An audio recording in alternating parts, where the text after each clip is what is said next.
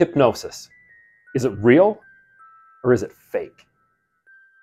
Have you ever watched someone be hypnotized either on stage or on the street and wondered if they're just highly paid actors or actresses? I'm Dr. Justin Chandler, a neurovascular neurohospitalist, a brain specialist, and today we're going to settle the debate.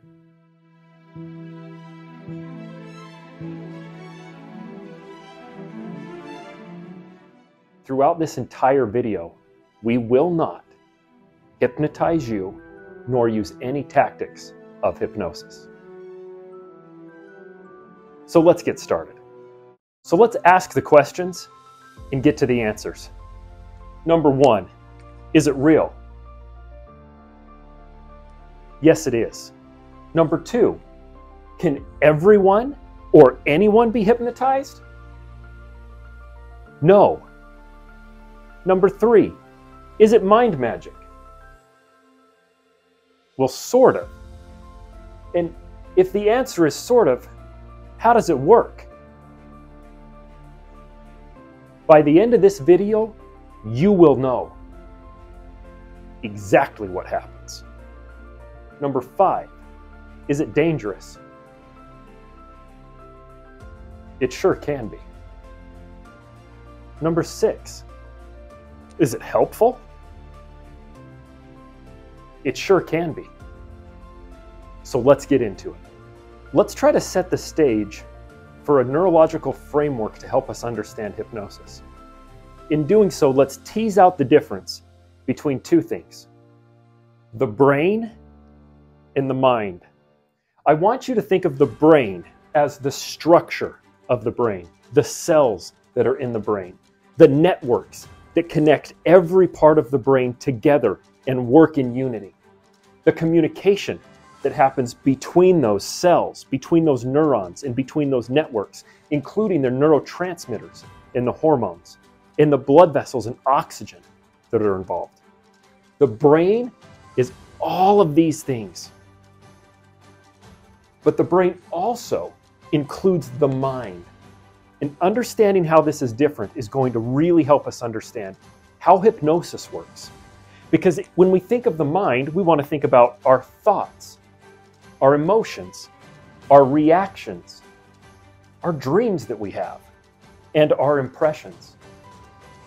And when we have the brain coupled with the mind and welded to the body, we can then understand the concept of our wills.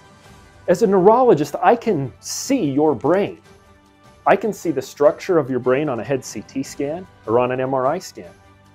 I can also do an autopsy after someone passes away and see their brain. In neurosurgery, we can take a portion of the skull off, remove the lining or the covering of the brain, the meninges, and we can see the actual brain itself. In fact, I can put electrodes on someone's scalp to monitor their brain waves and see the electrical activity of their brain. We can go even further. We now put electrodes on and in the brain itself. We even do things called deep brain stimulation, where we put small devices within the brain to help treat and control illnesses like movement disorders, such as Parkinson's disease or essential tremor. Perhaps the best technique and the best technology I have as a neurologist to see the brain is the neurological exam. Think of a stroke. If someone comes in and a portion of their brain doesn't have the blood flow it needs, I can see their face droop. I can watch or witness their arm get weak. I can hear a change in their speech.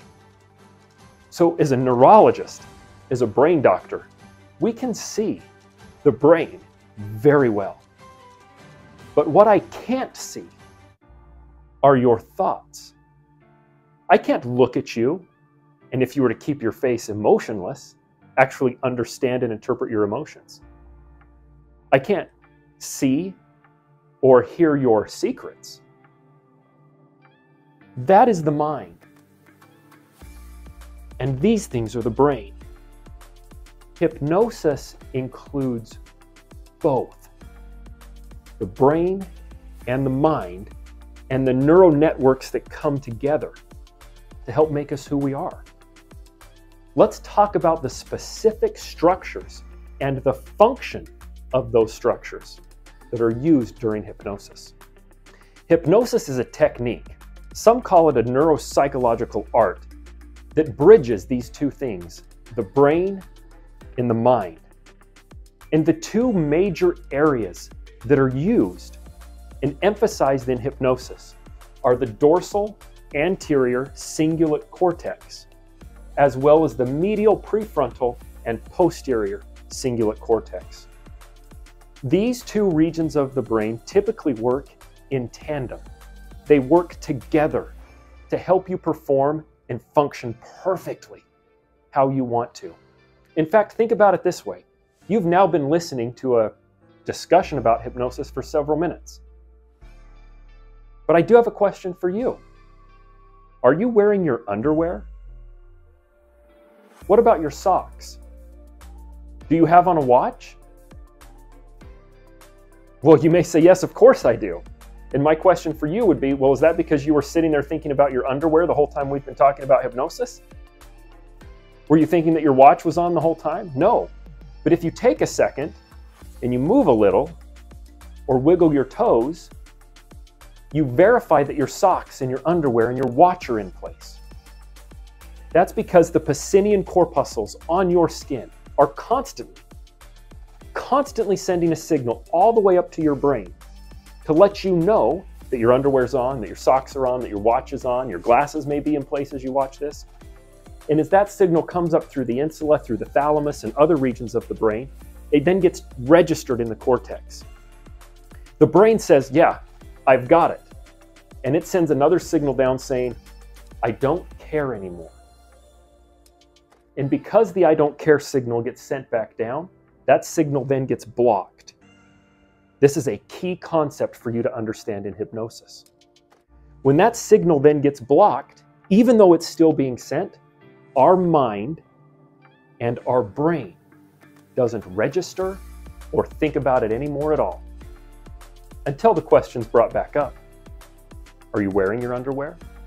Or until another cue is given, or until something else is suggested to you that allows the signal or the thought to then come back up to the cortex of the brain, the portions of the brain that help you understand and process that information that's being suggested to you. So let's talk about the anatomy of hypnosis. I want you to finish this video and know exactly what's going on. And I want you to be able to tell your parents and your friends and your children exactly what happens in hypnosis.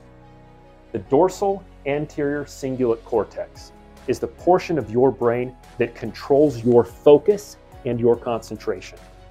Have you ever been driving in your car and the music is playing and you are so into the song that you're not paying much attention to the people on the other side of the road, the people passing you in their other cars, and then you suddenly miss your exit. And you go, oh, what was I thinking? That's him. That's the dorsal anterior cingulate cortex. It's what gets you so in the conversation that you then end up missing your stop on the subway. In hypnosis, the dorsal anterior cingulate cortex is cranked up into overdrive. Another great example, if you went to wash your hands, you turn the hot water on and the cold water on, you get the temperature just right. That's everyday functioning, the perfect temperature to wash your hands. But when you increase what is going on in the dorsal anterior cingulate cortex, that's like shutting off the cold water and cranking up the hot. It's super focused. It allows you to zone in to exactly what you are doing and forget and not recognize anything else that's going on around you. So if that's what the DACC does, let's talk about what the medial prefrontal and the posterior cingulate cortex do. When someone is in a hypnotized state, these portions of the brain are decreased, and a decreased posterior cingulate cortex activity allows you to dissociate your actions from what you are functionally 100% focused on. Let me give you an example. If I step on a nail, I have a reflex that automatically occurs. The pain response and signal goes up from my foot into my spinal cord and right back down to my foot, and I jerk my foot up quick. It never goes to my brain. If that reflex went all the way up to my brain and I had to think about it and look down and see the nail sticking up through my foot and then take my foot off of it, it would lead to a lot of damage. Hypnosis is like ingraining a reflex arc in your brain. I increase the focus of what my thought is, and then I take away the thoughts associated with the action, like the pulling your foot off of a nail. That allows someone in a hypnotized state to be able to focus specifically on one thought or a suggestion that they have been given and disassociate themselves from whatever action may come along with it or whatever action was suggested to the individual being hypnotized. Now let's talk about what a suggestion is. This is very critical to understanding hypnosis. Suggestions can start with the surroundings or the environment that a person walks into. A suggestion can be a simple touch, a physical cue that's given to the brain. In fact, in your own brain, before you do or say anything, your thoughts are formed way in advance before they then get processed and translated out to the rest of the world. And you can put suggestions and thoughts in those areas of your brain before they ever even emerge into your actions. Suggestions happen all the time. That's what marketing is, isn't it? Let me give you a better example of a suggestion, one that has happened to you in your life 100 times. Maybe you've had this conversation with your spouse. Maybe it's with your girlfriend, your boyfriend. Maybe it's with your children, your grandma or your grandpa. What are we going to do for dinner? Well, if your kid says, "I'd like pizza," there's a suggestion. But what typically happens in your mind is you think, how much money do I have for pizza? How long will it take to go get the pizza? Should I order the pizza? Should I have the pizza delivered? Should I go pick up the pizza? How much pizza should I order? What kind of pizza do I want? What toppings do I want on the pizza? You see, your brain has all of these decisions and choices that it thinks about when a suggestion is given to you. But in hypnotism, and when someone's hypnotized, you implant a suggestion or you recommend a suggestion. And that suggestion becomes the thing that you focus 100% on. And then you take away all of the questions associated with the suggestion and encourage the action to be performed. Should we get pizza? Oh yeah, I already delivered it. That's what hypnosis is. So let's summarize hypnosis. It's simple. In hypnosis, the DACC gets ramped up 100%. That's the part of the brain that allows you to zone in and focus on one specific thing or task or suggestion. And at the same time that the DACC is ramped up 100%, the medial prefrontal cortex and the posterior cingulate cortex are shut all the way down. And that allows you not to think about anything else.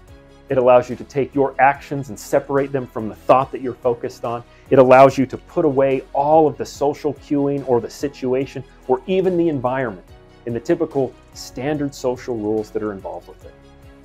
That's hypnosis. So what can start as a simple suggestion can then flower and blossom into an idea that is so incredibly powerful that your mind will shut everything else out. In fact, the research that was done by my colleagues at Cornell University and at Stanford University hypnotized individuals and put them in a functional MRI machine. In one of these, they suggested to the participants that it was impossible for them to move their arm and their hand. And in the MRI machines, you can see the increased signal in the DACC and the decreased signals that happen in the posterior cingulate cortex. And watch the faces of individuals try as hard as they possibly can to lift, and impossible to move on. Ideas can become the most powerful things in the world. Hypnosis can be so powerful that people end up doing things that they would never normally do. You'll get up on the stage and scream like a little girl, even if you're a big 250-pound muscle man. You'll get up there and quack like a duck. You'll cry your eyeballs out. That's where the entertainment lies in stage and street hypnosis. I guess maybe one of the best ways you can think about it is like a sunrise. There's a whole arc when it comes to hypnotism. And whether that's a mild suggestion that's made in a marketing advertisement as the sun just starts to rise, whether it's the hunger pains that you're feeling or the dry mouth that you're getting and you see a Sprite commercial or water that you're thinking about or the pizza that your kids suggest, all the way up to when the sun is blazing hot at high noon and you have been completely hypnotized by a master and an expert in suggestibility and hypnosis. Someone who knows how to ramp up your DACC and decrease everything else that happens in your posterior cingulate cortex. That spectrum of hypnosis affects all of us. It's a part of our environment. We live with it every day. So now that you know so much about hypnosis, now that you understand the neural pathways, the neural networks, the suggestibility that is part of it, we could have provided hypnotic cueing and suggestions during this video, but we didn't. And why? Well, because of moral ethics and moral accountability. You see, I'm sure that you have felt uncomfortable when you've watched somebody be hypnotized on the street or up on stage. And perhaps the reason you felt that way is because of this sense of control. Our autonomy, our ability to control our own actions and the choices that we make is inherent to exactly who you are. And giving that power over to another individual for entertainment purposes, maybe that's why you felt that way. But you don't have to feel that way about all hypnosis. Imagine if you were struggling and fighting to stop smoking. You've used patches. You've gone to psychobehavioral therapy. Hypnosis can be a great value to you. In fact, hypnosis is now also offered as an alternative way to help you get through medical biopsy procedures. So perhaps the best way to think about hypnosis is to think about hypnosis occurring in a state with an individual or a physician that you trust, with specific boundaries that have been put in place and a specific goal in mind to accomplish or to achieve at the end of the hypnosis. I really hope that you've enjoyed learning about hypnosis today and learning about the brain and the mind and the will and how they work together. Hypnosis isn't magic. It's not a secret. It's something we can understand and harness the power of our brain to use in ways that are beneficial.